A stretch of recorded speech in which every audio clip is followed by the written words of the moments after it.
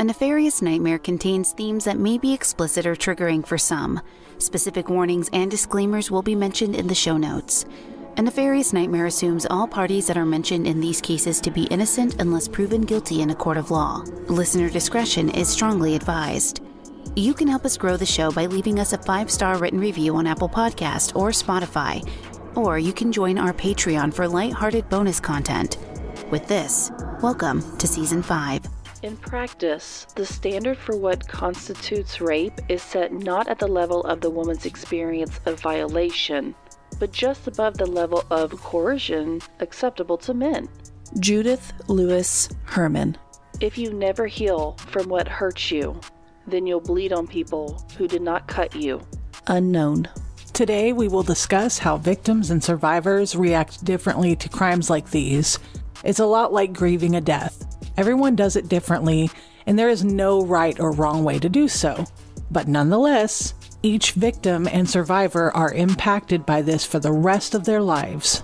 We will be diving into this at length with the hope that the right people, whether it's the FBI, CIA, or any other tech-savvy investigator, hopefully will hear this and just want justice for these women as much as we do. Unfortunately, the assailant is unknown, as he or she is hiding behind an anomaly that would be a computer screen and advanced technological know-how. With this, I'm Amanda Cronin. And I'm Courtney Fenner, and A Nefarious Nightmare presents Still Minding the Beehive, Surviving Sex Crimes, Part 2.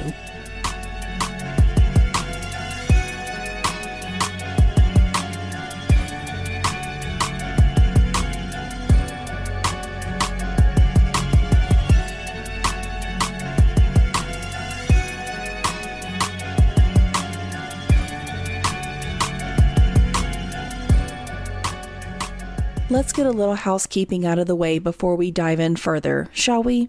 We will be at the True Crime Podcast Festival in Austin, Texas this year, August 25th through 27th. Get a discount on your tickets by visiting truecrimepodcastfestival.com and use the code BEES at checkout.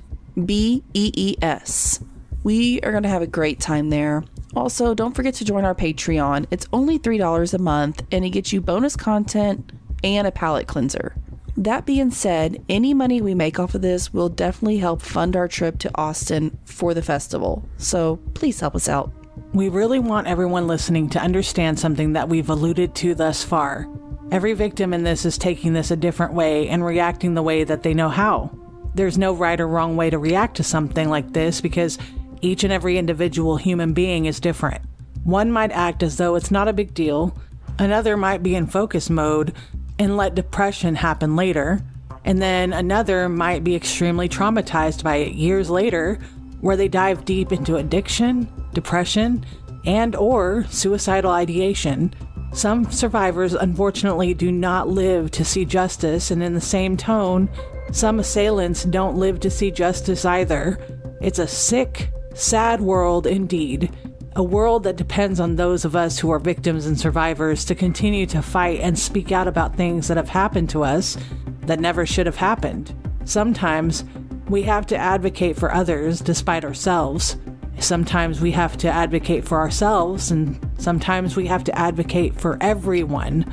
But 100% of the time, speaking out and advocating does indeed help. And we will dive into the why a bit later. Have you ever spoken one-on-one with a victim's family or survivors of a crime? Or perhaps you have been one yourself. If the answer is yes, I guarantee you have noted moments of apprehension, anger, standoffishness, and sometimes it's hard to not take it personally. But if you look at it from an outside scope, you'd notice that, and really, can you blame them for feeling this way? Many times, victims, families, and survivors alike have to relive the worst day of their life over and over again. They have to endure re-traumatization. They have to continuously retell their story to law enforcement or detectives. And many times, the crime isn't taken seriously. They have to repeat themselves, enduring shaming and blaming from others, being continuously disappointed, by the law doing the bare minimum at best, or when media shove themselves in for a good story. Some victims, unfortunately, die by suicide because they simply can't take it anymore.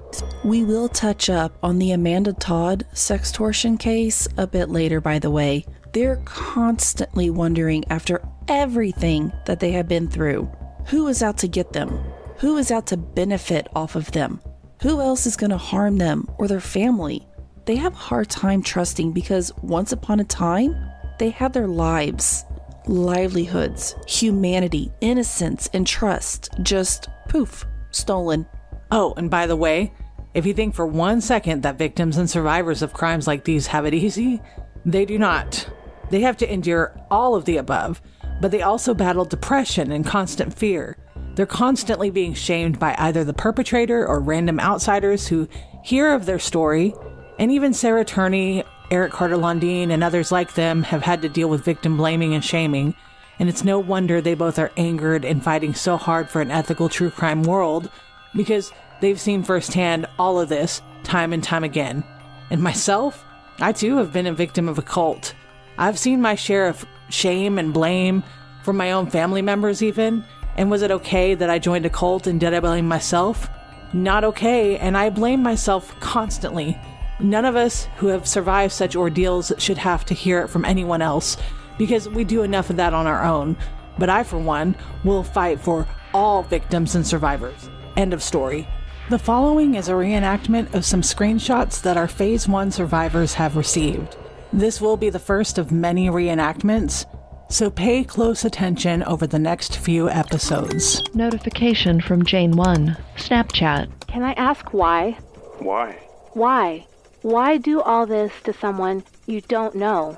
Because I want. Because I do whatever I fucking want. Nobody can do nothing about it. Okay, but why? I said because I want. I can delete them all from the internet in like 5 seconds for just one Jane X pic. Good luck. Don't need it. Remember, I still have it on my cloud. I can keep posting it and making accounts of just you.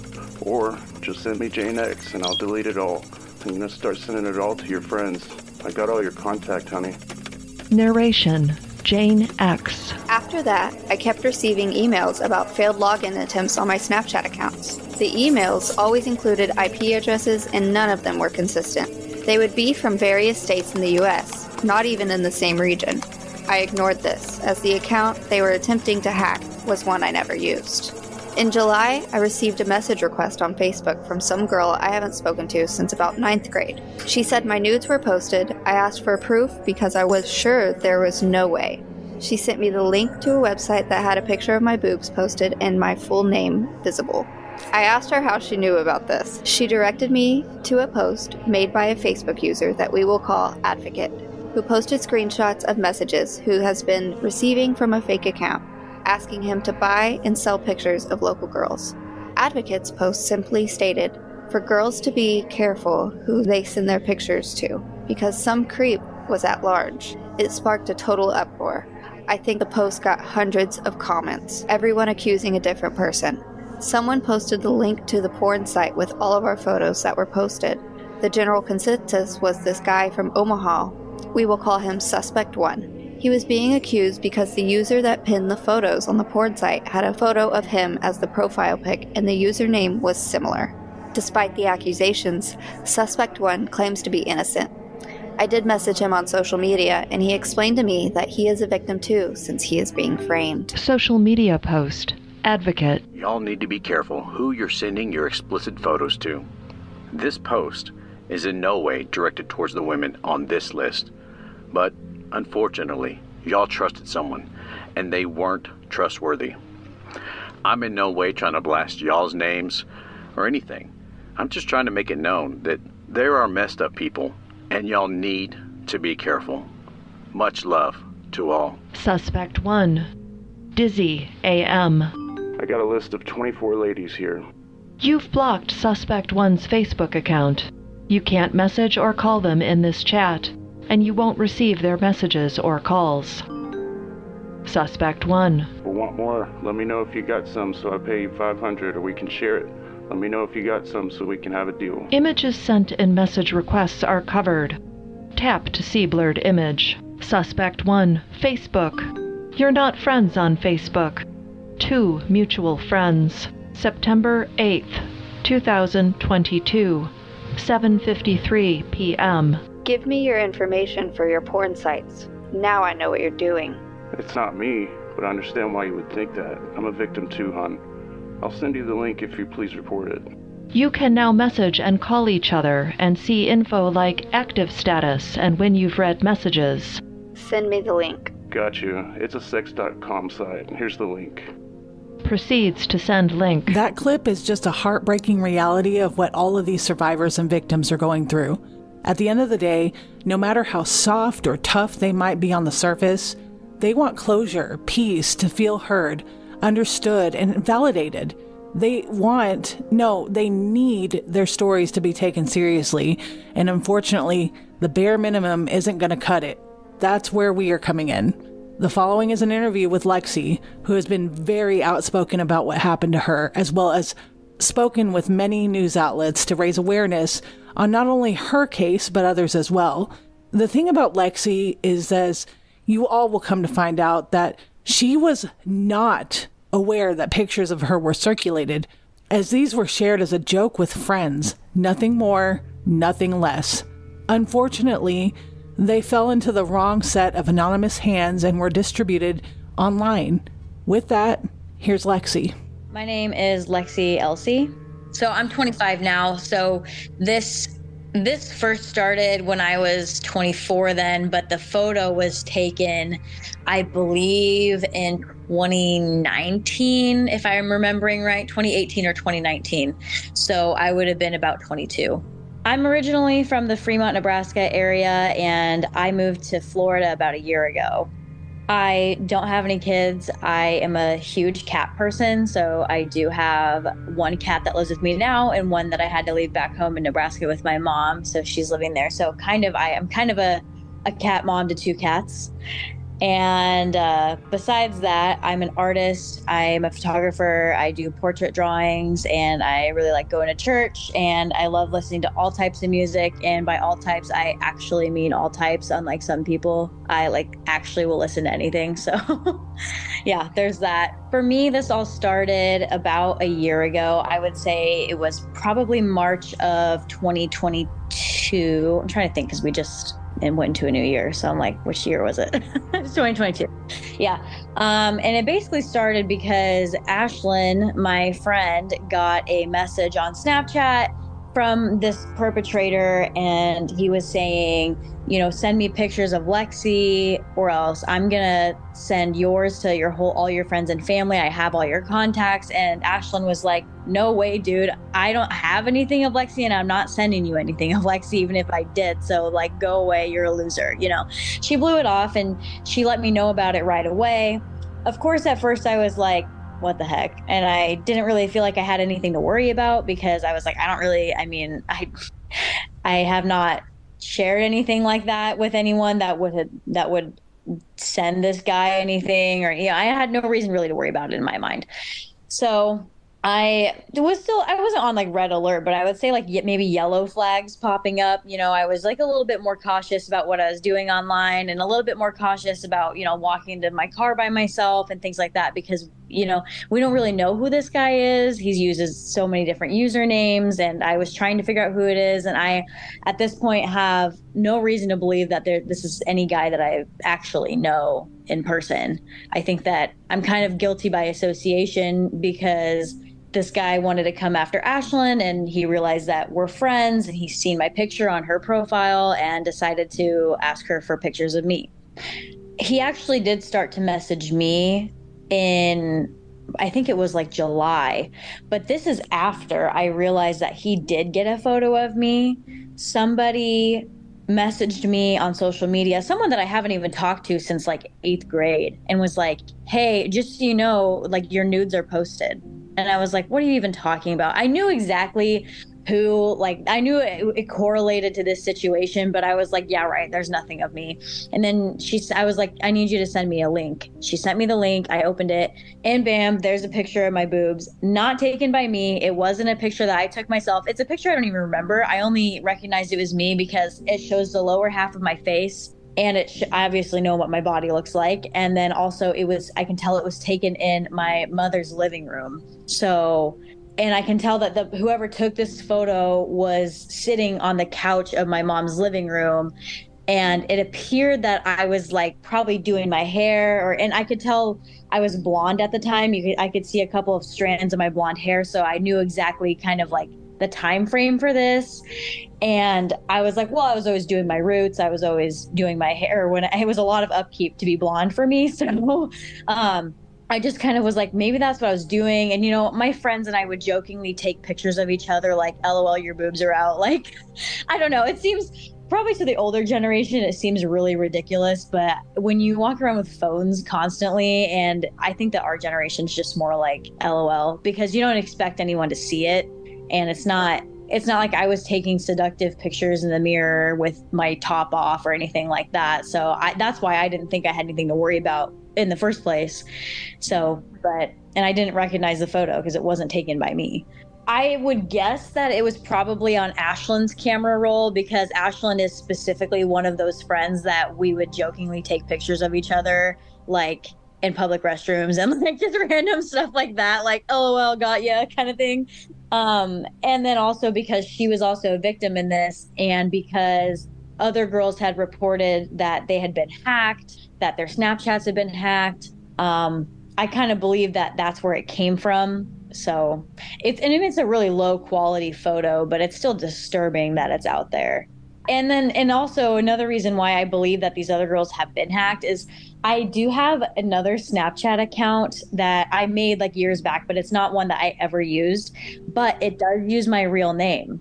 It's like LEXIE LC1 or something. And I kept getting emails saying that someone was trying to log into my account. And this is before I even knew about he messaged Ashlyn and asked for nudes of me, but this is before I knew that he actually had anything of me that he posted. And I looked at the IP addresses because I kept getting these emails, and they'd be at like weird hours of the night. And the IP address was always somewhere bizarre, somewhere random in the US, of someone trying to get into my Snapchat account. So then I'm piecing this together, and I'm thinking this is probably that guy.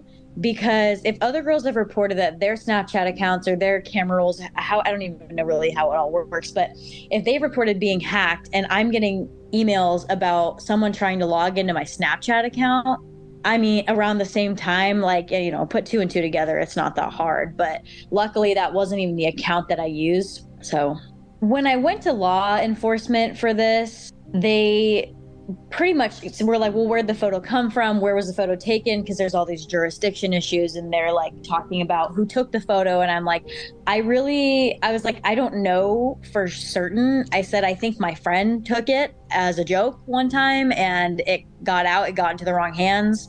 And I don't permit to this photo of me being used online on pornographic websites. You know, it was not taken for those intentions. And they said, well, they might try to come after your friend though, if you continue to pursue this.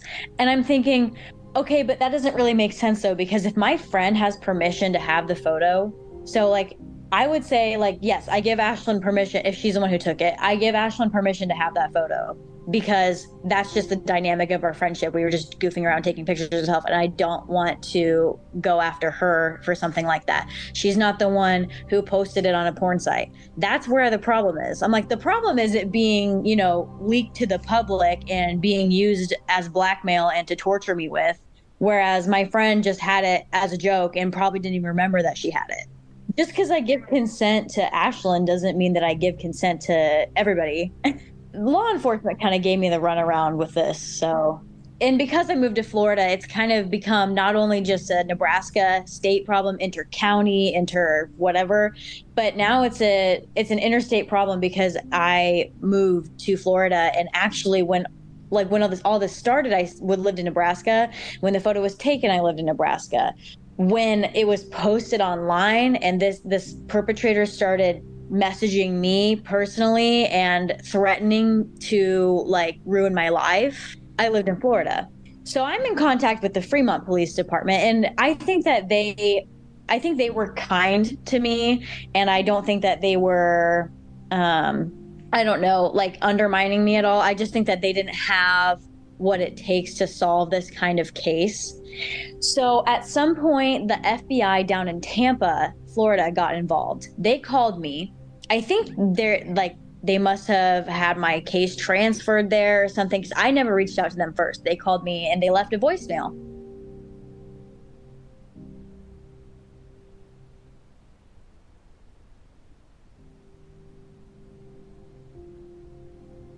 It's a female agent, and she's like, hey, this is agent whatever at the Tampa FBI. Please give me a call back. And I'm like thinking, great. Oh my gosh, like I'm actually going to talk to an FBI agent. Like someone's actually on this. Someone actually cares. And especially because she's a woman. So I'm thinking, you know, like, because sometimes with dudes, like, yeah, I mean, they don't get it. I don't know. So I call this FBI agent back, and I ask for her, and I talk to her. I'm like, hey, I'm returning your call. This is my name. This is what I'm calling in regards to.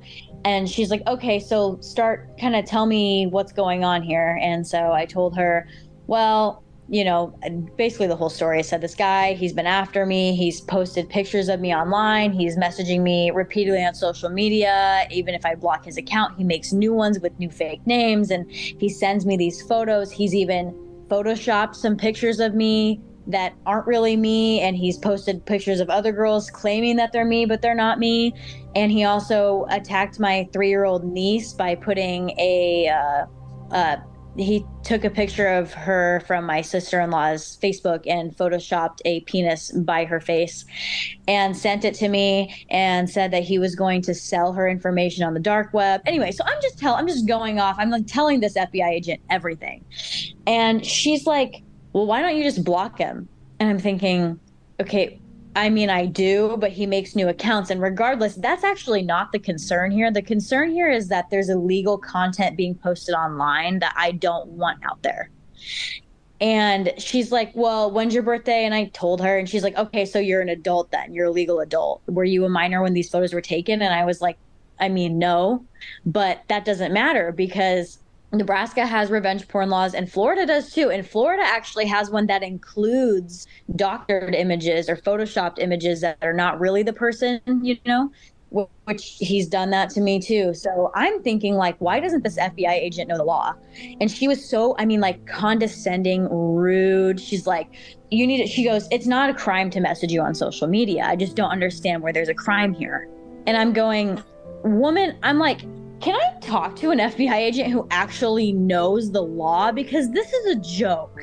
And I was so mad. I was literally shaking and I was like in tears. And after I hung up with her, I actually called the FBI back and I asked to talk to like some supervisor, and I like filed a complaint about her. Because I was like, I happen to know the law, and apparently you guys hire agents that don't know the law, and I cannot believe the way she treated me. You know, if you don't know the law, it's one thing. You can say, you know, I'm not familiar with these types of crimes, so why don't I go ahead and look into it, and then I will get back to you if I find that there is any illegal activity taking place. That would have been perfect. But no, she was so rude. So rude. Like, I was like flabbergasted by the way I was treated. I've been trying to do that. I mean, I've gone to the news. I've interviewed with multiple reporters. There's been at least 3 stories that have aired that I've been a part of that I know about. Like both in, I did 2 with a news company in Omaha. And then since I moved to Florida, I actually did a news story about this with West 2 in Orlando. So, and the only reason I did that is because I just wanted there to be public pressure, because I feel like oftentimes in this society, nothing is done unless people are outraged, which is really pathetic, honestly. It didn't even have to come to this. All it took was, like, if law enforcement would take me seriously. I did the story in Orlando after I was treated so badly by the FBI. So, and there was even a senator involved in that story that they had interviewed who actually wrote I think she wrote the bill or the law or whatever for the sextortion, like doctored photos and things like that, because she was a victim of it at one point too. And so she was a part of the news story, and she's like, yeah, this happened to me, and I like wrote this law into practice here in Florida. So it's kind of been a process with this, because at first, I mean, I was like livid, like I was shaking, and I wanted immediately to call the police. And I was a little bit more hopeful that actually something was going to be done about it. So I think it was a little bit more amped up. But then, like, you know, and I have a dark sense of humor. So for me, I can kind of laugh about things at least. But, you know, sometimes it really does get to you, because you do sit back and you think, you're like, holy crap, I can't believe that this photo or photos of me are out there for anyone to see at any time. And I've wondered, you know, how is this going to affect my job? Like, what if I want to find a job in the future and I can't because they go online and this is what they see? You know, it's freaked me out. And I have anxiety problems anyway.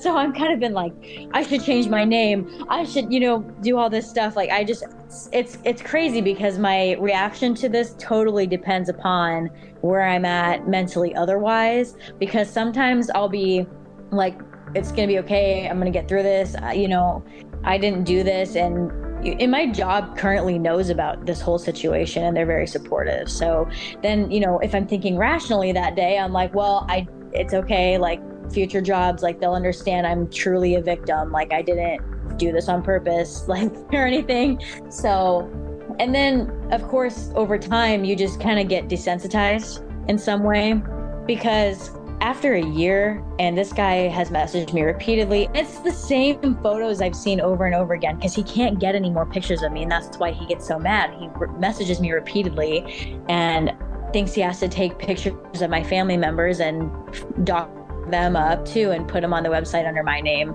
You know, he does all this stuff. So after a while, I'm just like, oh, look, there it is again. Great.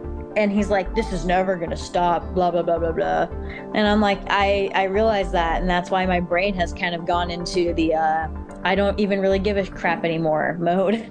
It's kind of sad to be desensitized to the fact that your own, like, nude pictures are out there, and, like, not even care who sees you naked anymore, because it's become so normal to you.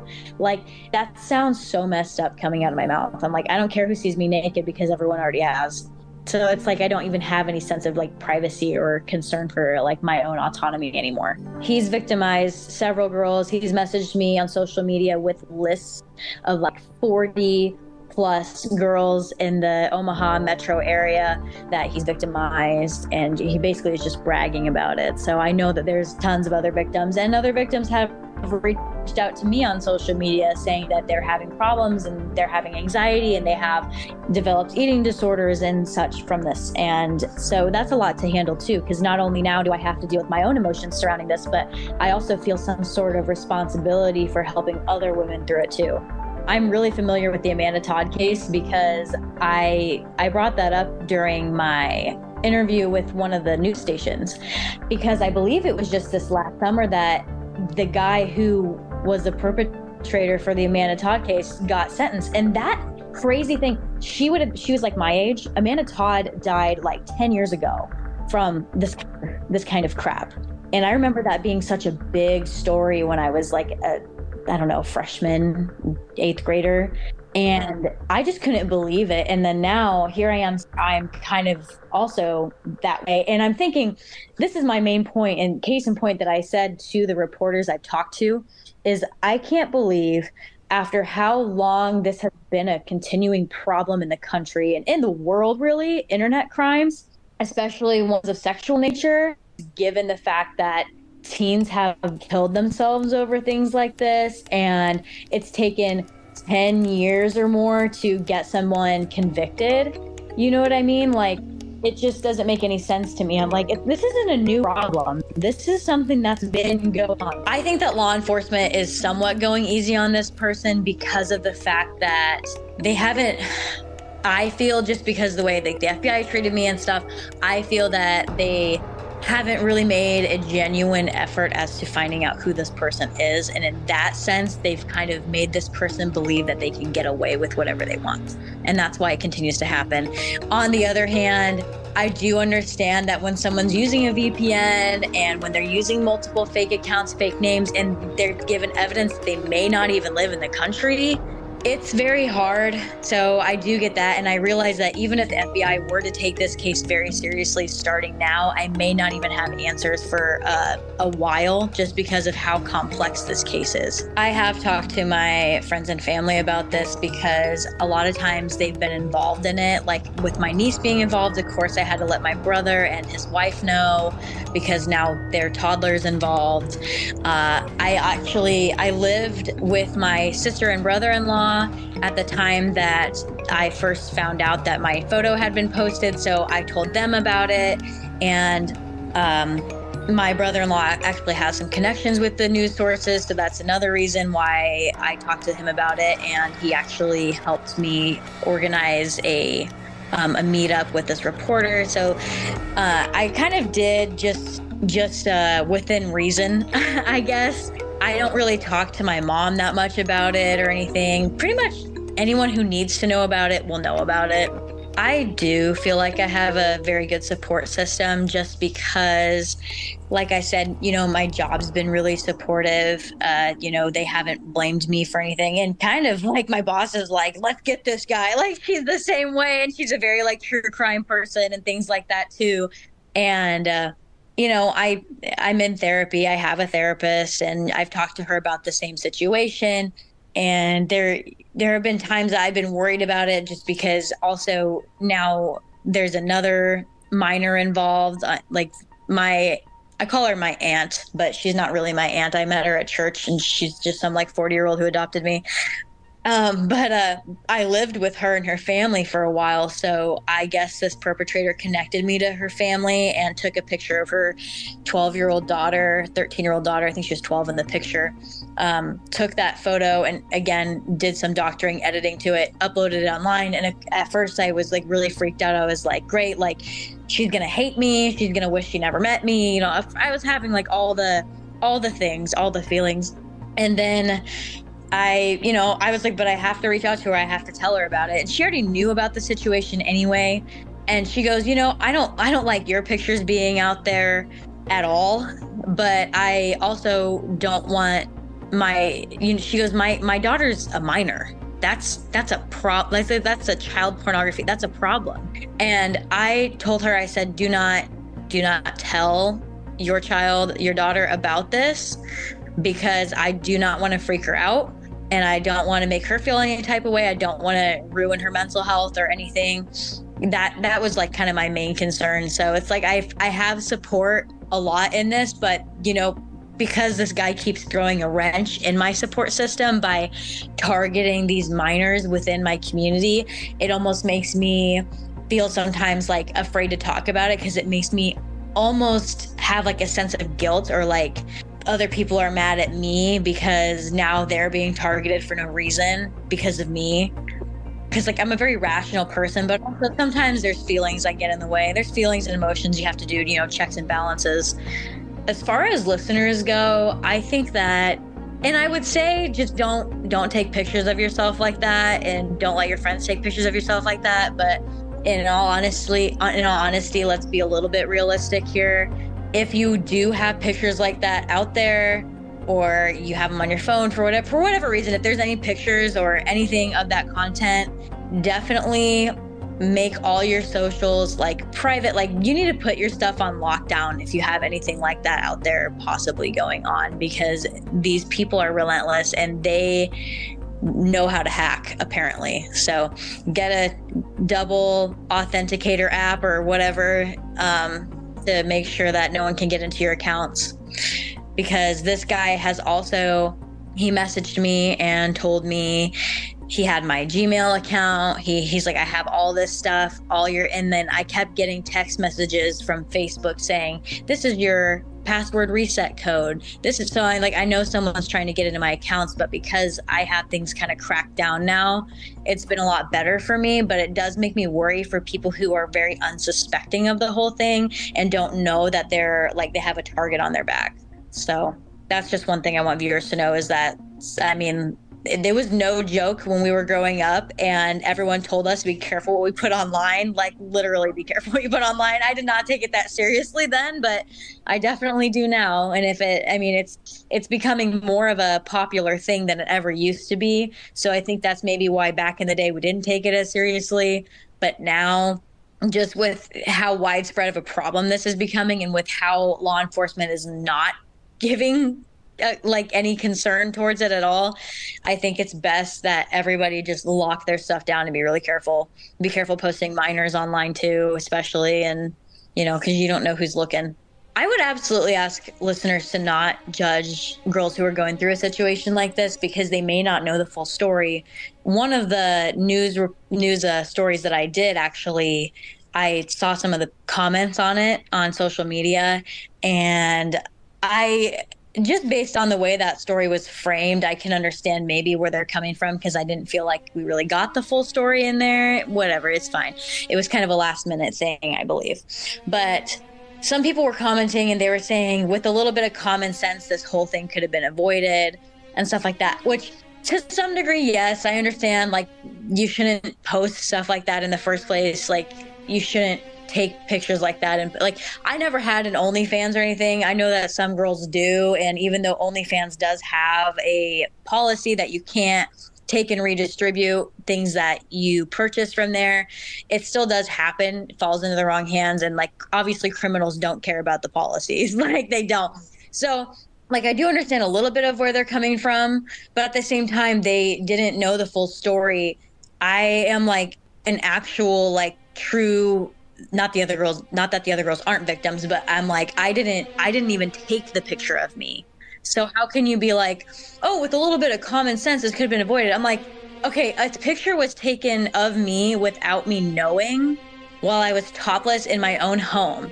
So tell me again how it's my fault. Like, that's one thing that I really want people to know. It's like, you don't know where all these pictures came from of these girls. It doesn't necessarily mean that they've been taking them and like giving them to these strangers and then now they're crying about it. Like, that doesn't necessarily have to be the case. Really, what I hope to gain from releasing this particular episode is I want to bring awareness to situations like this. I know there's tons of other victims of this out there. There has to be. And they need to know that they're not alone, and they need to know what steps to take to resolve their problems. And then also, I would like just being able to put a spotlight on this situation. I'm just with that public pressure, I'm just really hoping that someone will hear this who is in some position of power and wants to help and can help, and that this person will end up behind bars at some point in the near future. It's just really hard when we don't even know who the person really is. I mean, we can speculate all day, but it doesn't really help us if we don't know who it is, and we can't know who it is unless someone wants to take it seriously. And so that's why I think it's really important to talk about these things. Otherwise, all of us victims of this crime are going to suffer in silence for the rest of our lives. Before we wrap up, we want to give you the timeline of victims that have come forward. While it doesn't seem like it's too many, we all do believe that there are more victims out there who are just paralyzed with fear of coming forward. The known victim timeline as it stands at the time of this recording: Jane Doe, 22, at the time, a minor in her pictures, July of 2022 in the North Bend area. Jane Doe, 25 at the time, June 2022, Omaha area. Jane Doe, May of 2022 in the Fremont area. Jane Doe, April 2020, again March 2022, Papillon and then Fremont area. Jane Doe, May of 2022 in the Fremont area. Jane Doe, 24 years old at the time, March 2022, Hooper area. Jane Doe, 22 and 23 at the time, all on November of 2021, December of 2021, and July of 2022 in the Fremont area. Jane Doe, December of 2020, 24 at the time, Fremont area. Jane Doe, March of 2020, 23 at the time, in the Omaha area. John Doe, minor, November and December of 2021, Fremont area. Jane Doe, age 12, in the photo, Bellevue area, February of 2023. And Jane Doe, age 2, Fremont area, September of 2022. Jane Doe, 23 at the time, unknown month in 2019. And there are at least 23 total victims here and counting. But we unfortunately do not know the remaining areas, ages, or time of when this started occurring. We do know that this is all in the Nebraska area, mainly around the Fremont or Omaha areas, respectively. While Ashlyn might be the spearhead of this, LEXIE was instrumental in helping to compile as much detail as possible to get this story out correctly. So we want to take the opportunity to thank her and for everyone who participated in this series, and for being willing to open up and be vulnerable so that we can all reach a common goal: apprehend and put away this anonymous assailant. Before we close out, we wish to extend an invitation to other victims and survivors of sextortion, sexual assault, and sex crimes in general. We want to let you know that our platform is always open to you. We have a message for this anonymous assailant. What you are doing in the dark will come to light. These lives have been ruined, and you think that you want a game against these innocent people? But Courtney and I want the victims to adjust those crowns and take their fucking power back. And we know that one day you, king or queen assface, will sit on that stainless steel throne inside a 6x9 by 12-foot prison cell. Adjust your crown accordingly too, you anonymous bitch. LEXIE, as well as all of the victims and survivors, is a bee. Bees are strong, resilient, yet vulnerable. We must protect the bees at all costs. For without bees, we as a human race are doomed. So, be vigilant. For when you mess with the bees, you get the hive.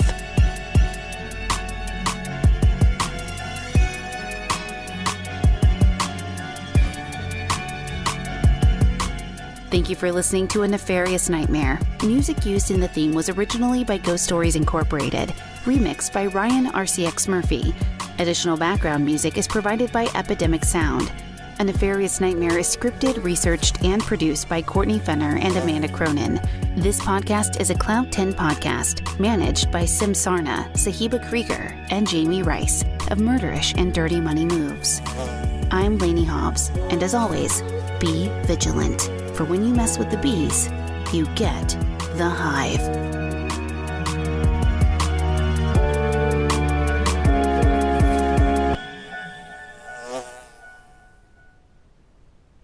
Hi, I'm Jamie, host of Murderish, a podcast that gives you a 3D look at gripping murder cases. Just the facts, no banter. By the end of each episode, you'll know who was involved, details of the crime, and the trial. Also featured on Murderish is my personal story about the time a strange man followed me home and entered my bedroom.